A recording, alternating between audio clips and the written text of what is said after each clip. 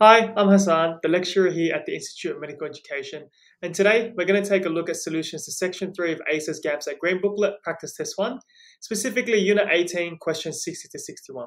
And in this unit, we're going to take a look at capacitors. I guess the good and bad thing about this unit is, well, the good thing is you don't have to know anything about capacitors to answer this question. All you have to know is how to manipulate some simple mathematics. The bad thing is it would help if you actually knew a lot about capacitors, because in future GAMSAT exams, they might ask you questions a bit more challenging than the ones presented here about capacitors. So before we dive into the unit, I think it's important we discuss what capacitors are. So capacitors, they store energy by holding apart pairs of opposite charges.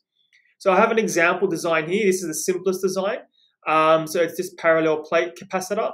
So we have here a simple capacitor with parallel plates consisting of two metal plates with a dielectric, which is just an insulator. It could be ceramic, plastic, air, and it's insulated. It's a gap between the two plates. So we see here electrons are placed onto one plate, then an equal amount of electrons are removed from the other plate, and it's a nice way of storing energy. So if you were to attach, say, a battery here, you can either transfer electrons from the battery or remove electrons from the battery, or add or remove electrons from that battery. So it's a very, very simple form of storing energy, and it's used in pretty much everything we know and we use today. So this unit, it requires you to use the equation for charge, which is Q, which equals capacitance times the voltage. So we need to understand that the capacitance of the two parts and the voltage differences are obviously presented here in the unit. So if we take a look at question 60, we're asked, after being fully charged and before the two parts were joined, C1 carried a charge of. So we're looking for charge. So if we just write down our known values for C1, so our capacitance for C1, so capacitance equals, it says here 0.05 microfarads, and our voltage for C1, or I guess C1 and C2, are both going to be 0.4 volts.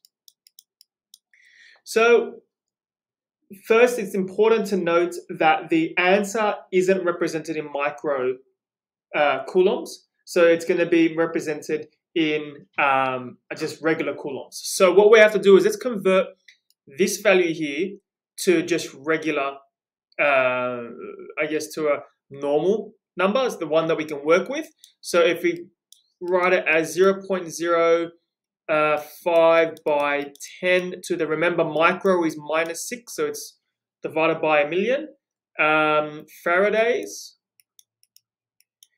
So all we have to do is just times this value to 0.4. So what we end up with is a 0.4 times 0.05 is the same as 0.02. Again, knowing this, it's important if you're going to sit the GAMSAT, you'd know these conversions with a click of a finger. It's important to know that because it makes the mathematics a lot quicker.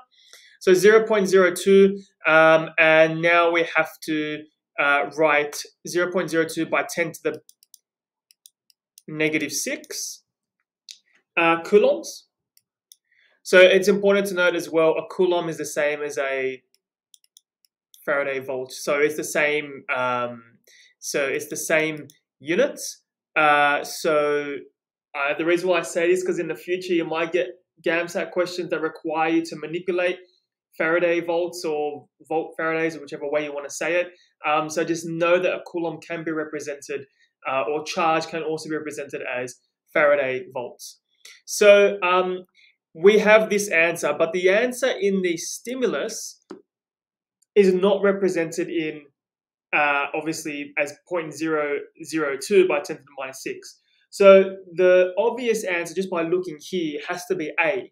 But how do we convert from 0.02 by 10 to the -6 to 2 by 10 to the -8? So remember, so let's just say 2 by 10 to the -6. So 2 by 10 to the -6 is the same as 0. So it's going to be 6 zeros. 1, 2, 3, 4, 5, 6 zeros. But over here we have an extra 2 zeros. So you know straight away then if we're going to add an extra 2 zeros, so let's add an extra 1, 2, you know straight away it's going to be 1, 2, 3, 4, 5, 6, 7, 8. So that's going to be 2 to the power of minus 8. I mean, there's many other ways, again, to peel an orange. There's other ways you can work through scientific notation, but find the way that works for you. So now if we move on to the hard part of this unit, I mean, it's hard because it requires a lot of conceptualization.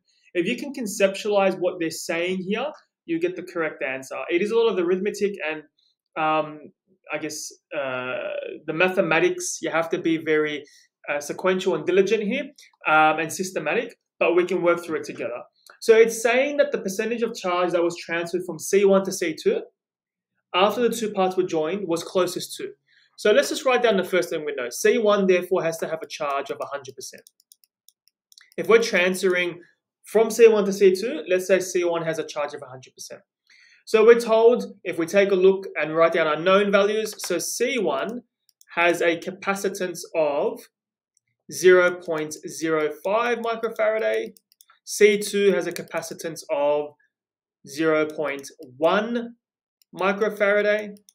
And we know the voltage for both is equal to 0.4. So the voltage is constant. So what we see here is that C2 has a capacitance that's twice C1. So C2 is 2 times C1, which means if we're going to transfer charge from C1 to C2, C2 has to have twice as much charge as C1. So we can represent that as, say, C1 as 1, and C2 has to be twice as much.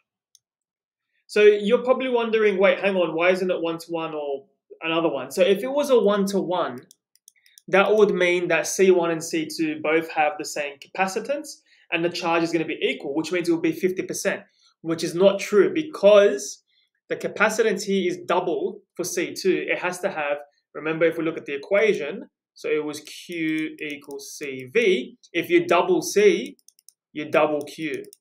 So that means, because voltage is constant, that means we're going to get double. So if we did a 1-to-1, it'd be 50% charge in C1 and 50% charge in C2, and that's incorrect. So we know straight away just by looking at the options, 61B is incorrect. So it has to be this ratio.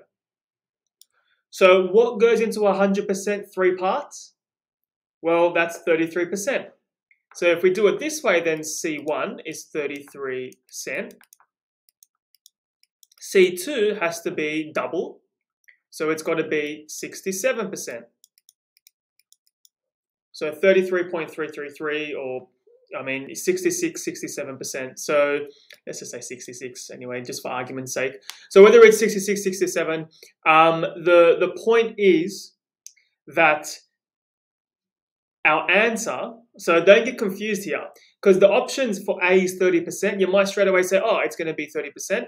No, what it's asking is the percentage of charge that was transferred from C1 to C2.